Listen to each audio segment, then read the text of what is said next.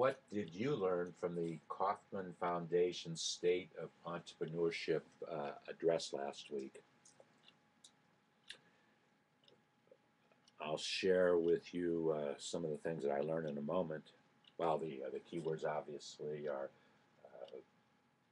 State of Entrepreneurship Address and Kauffman Foundation. By the way, with those keywords, and I highly recommend that you go to the Kauffman Foundation website, kauffman.org, and you will be able to get, I'm sure, a copy of the State of Entrepreneurship Address there, or if you Google State of Entrepreneurship Address like I did just a few minutes ago, you'll get all the information that you possibly need. What I learned when I was at last year's State of Entrepreneurship Address, and I didn't know last year, so one of the things I learned this year, that last year's address was delivered by Carl Schramm, the now retired CEO of the Kauffman Foundation. And I had a chance to thank Carl for his wonderful presentation. Thanks for his invitation to come to Washington in the first place.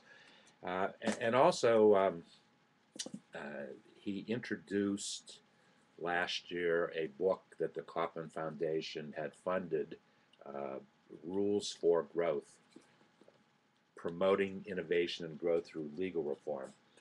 And that was the beginning of the theme, which carried on into this year. And this year's address was delivered by, since they are now searching, the Kauffman Foundation is now searching for a CEO. The interim CEO is a gentleman by the name of Benno Schmidt, who was on the did I read he was on the board of the Kauffman Foundation.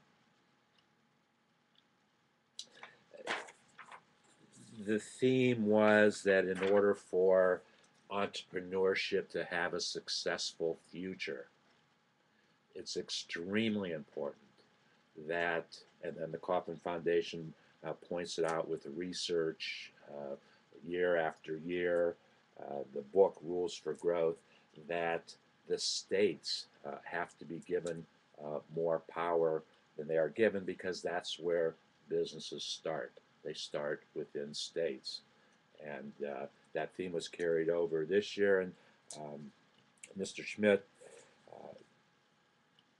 talked about the legal issues, how legal has to, more strength has to be given to the legal systems within a state, as well as the educational systems in a state.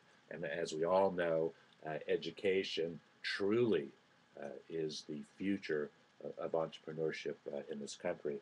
And we want to do anything that we can to protect the future of entrepreneurship. So it was a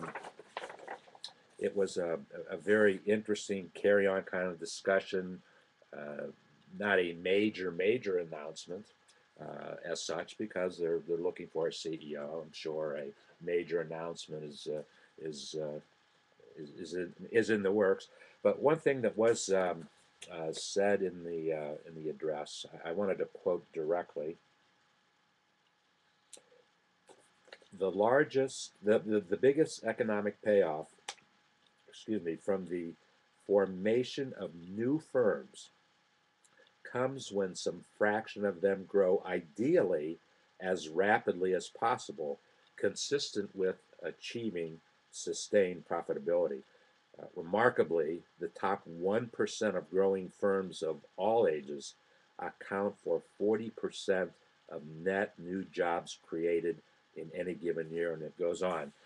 The reason that I quoted this is because we are seeing very clearly now that there are not enough new jobs are being created quickly enough to compensate for all the layoffs that there have been in the last 5 years, 4 years, 3 years.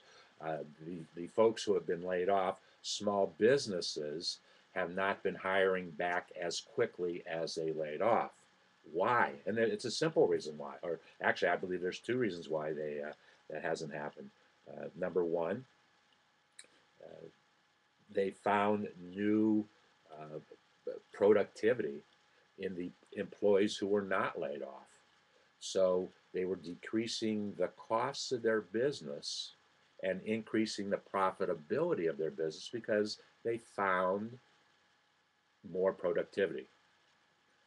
Simple fact. So they're not going to hire back as quickly as they have in the past, or as quickly as they laid off, for sure.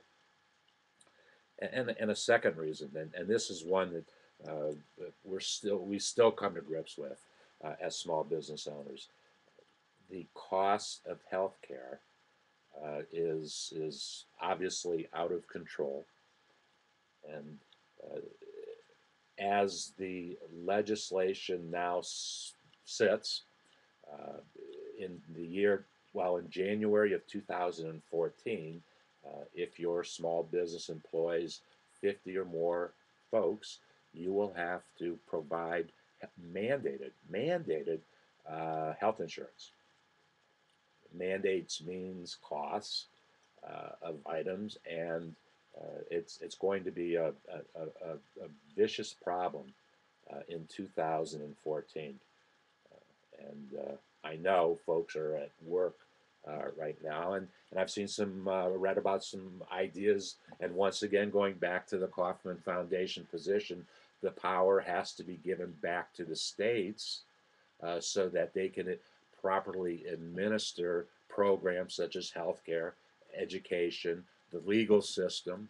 Uh, so we need to create jobs right now. And job number one is always created when a business is started. That's the first job, the most important job.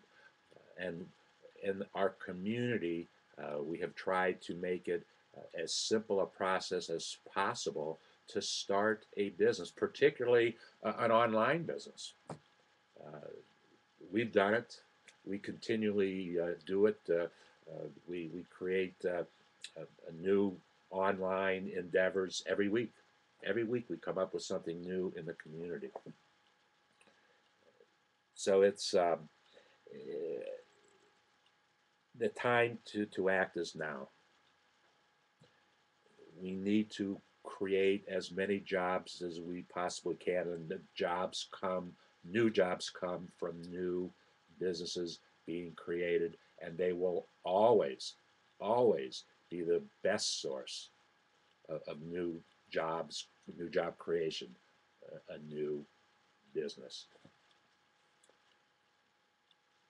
Come back again, and we will share another aspect of uh, what it takes to help start businesses, guide them, mentor them.